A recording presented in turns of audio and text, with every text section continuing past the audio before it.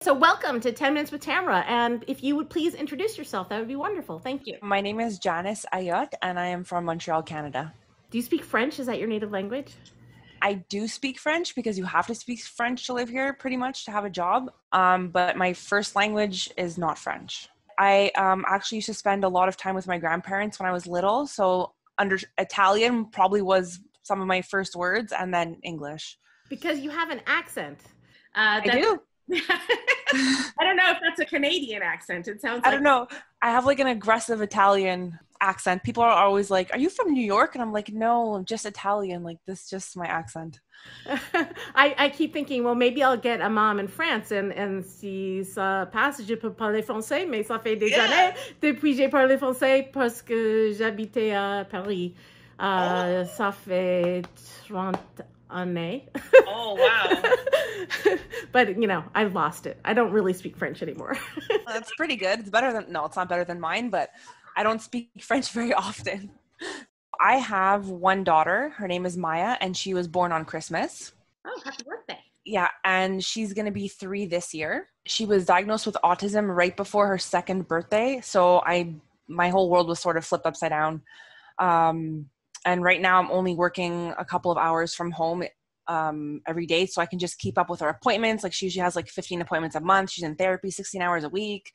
I'm working with doctors in the States. I'm sort of just covering all my bases, and I can't work while caring for her and making sure that she's getting the best attention, care, everything. So I actually did have my daughter, her blood tested for lead. Her neurologist agreed to do it, no problem. And it was 0.03. That's great. That's awesome. I was super happy. I was like, okay, perfect. Something to cross off my list. But now, so my daughter goes to a special needs school in very near downtown Montreal, and Montreal is known for some lead issues and whatever. The issue is, so the building is from the 1960s, I think 1960, and they've been doing renovations in that building on and off for the past 3 years. And my daughter's only been at that school for less than 1 year. But just recently, they started doing major renovations over the past, I would say, 3 months. And all of a sudden, something just clicked in my head, and I'm like, oh my God, like, lead concern. I just started freaking out. So I don't know the exact details of the renovations. I think they just like broke down a bunch of walls and like everything on the first floor. They're making it like wheelchair accessible because all the kids have special needs and their needs vary drastically. So I don't actually know the specific details, but it looks like they really like demolished the inside of the, like, it looks like it was completely taken down and it's going right back up. What am I supposed to do? Like, she's there for 16 hours a week. And if the damage is already done in terms of like the lead dust and whatever, like, is there anything that I can ask the school to do? So the school's awesome. They're very receptive to my criticisms about everything. I'm just wondering, what can I do if they did not do the renovations correctly? They are actively having renovations happening in a school with toddlers who are going to class right now. Yeah. That's wrong. In America, you're not allowed to do renovations while children are in the building. So if children are, they have to do renovations on pre-1978 child-occupied facilities where a child spends more than 6 hours a week. They must do those when children aren't present. They aren't necessarily required to do clearance testing, but some of the better school districts do clearance testing.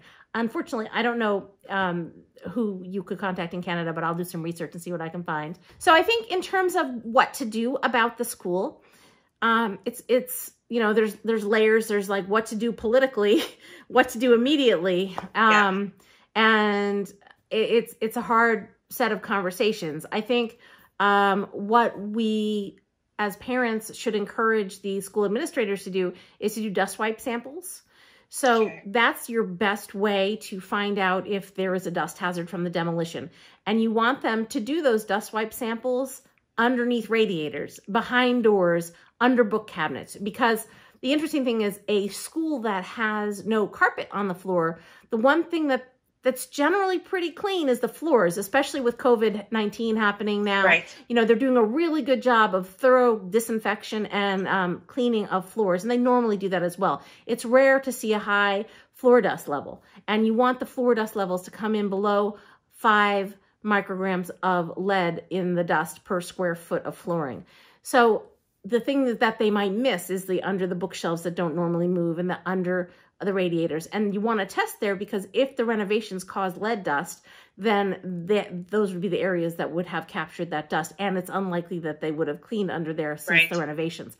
So that's my best suggestion there.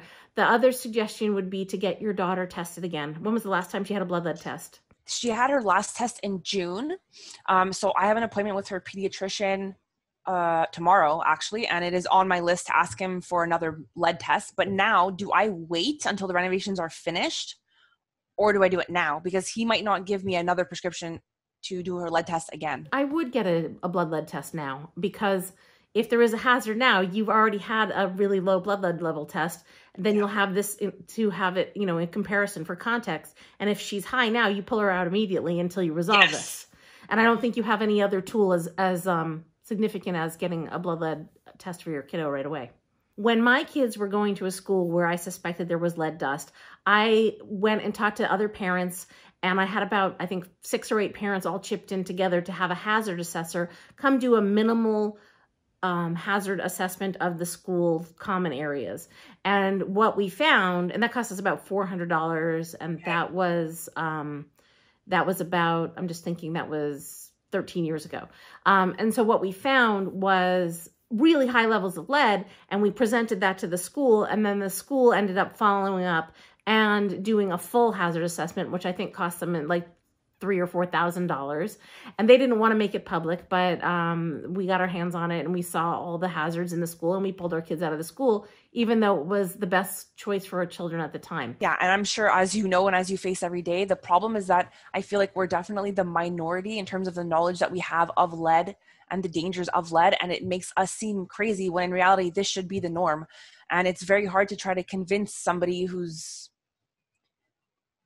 isn't aware of the dangers and has no interest in looking into it. You should find out if they've done this. They may have already done this for the school. They might be proactive. You don't know. They might, if you're shaking your head. So I have a very big distrust for everybody, honestly. I'm very weary of everybody. I'm a bit like, everyone's a bit sketch to me. I don't know. I always assume that things were not done correctly. And that's probably bad of me.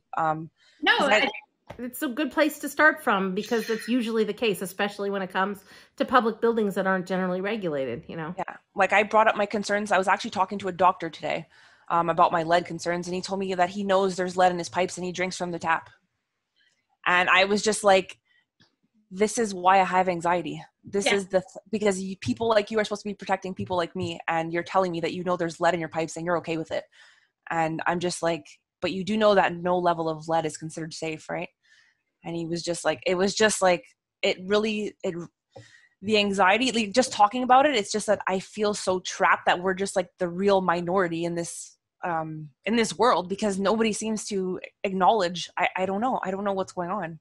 It's like in the movie The Invasion of the Body Snatchers, where you don't know who's on your side, and then everybody turns into monsters. But because you think that they're normal, but they're not. Because So I hope that gives you some information that's helpful in your journey with your school, and definitely follow up with me. There's lots of posts on my blog about lead in schools, so look up school on my blog, or look up PPS sucks, which is my school system. Portland Public School sucks is the hashtag I did, and you'll see all these posts I've written about my school district. And watch the film, because there's a scene about lead in schools in the film that is, I think, very informative and might be helpful. I just want to say that you're actually the reason why I started my sort of non-toxic journey. I discovered your website and your blog when I was pregnant, and that's really what kicked off everything, where I just started going a bit crazy about everything, not even just lead, but that is what led me into the world of non-toxic and safer and all of those kinds of things. So you were the first. Wow. Thank you. Thanks for being here.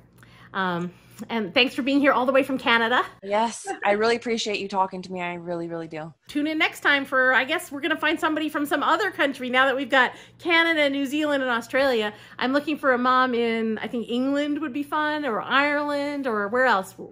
Mexico. Yeah. It's just great to have these conversations and let people know that they're not alone in this. Yeah, definitely. Thank you.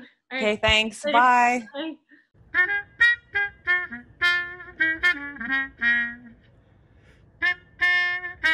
you.